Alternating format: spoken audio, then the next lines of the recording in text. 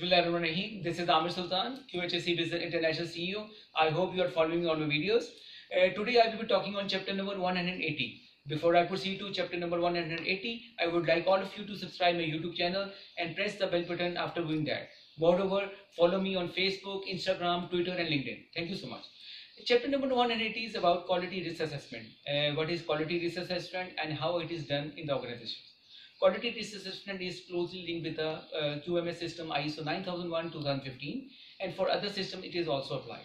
In the quality risk assessment, all the issues related to the quality are addressed and they are addressed properly. For example, issues related to internal, external issues of the interested parties, need and expectations of the interested parties, JDs, competency criteria, qualities, SOPs, quality objectives, all the things which are related to quality, quality production, quality check sheets, quality documentation, internal audit issues in the related to the quality, management review issues related to the quality, any things which are related to the QMS and having a quality issue which can embark this system, which can have an alteration, which can have a issue with the quality management system, come under the quality risk assessment. For all of those issues, we need to identify from the table how much they are significant, and we have to apply see the severity. It is in the low risk, medium risk or high risk, and then we have to apply the control measure according to that.